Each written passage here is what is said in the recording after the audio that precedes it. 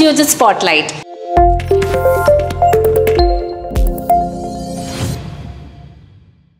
Many young people make the common mistake of not starting their investment journey early. Because of their late entry into the world of investing, the majority of them miss out an opportunity to earn good return and build wealth over time. Let me use an example to illustrate the money you could accumulate if you began investing in mutual funds through a systematic investment plan at various ages. Starting your SIP investment early in life may yield good returns, whereas a delayed start will have an impact on long-term returns. Let's assume you are a 23-year-old investor who wishes to accumulate a sizable retirement fund by the time you retire at 60 and decides to do so by investing 1,000 rupees in a monthly mutual fund SIP.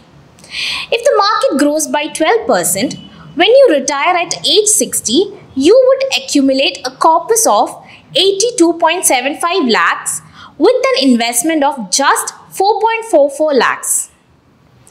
And suppose your friend decides to start his financial journey at the age of 30 by investing 1,000 rupees per month in a mutual fund SIP, and if the returns are 12%, he would be able to accumulate only 35.3 lakhs by the time he is 60 years old.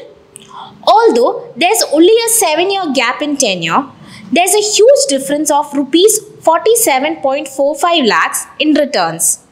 The returns is only 18.98 lakhs if he starts the investment when he is 35 years old. As you can see, delaying the start of an investment is costly. So, instead of waiting for the right time to invest, start investing now.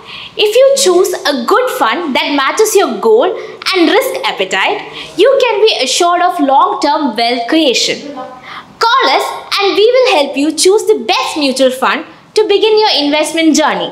Thank you for watching the video.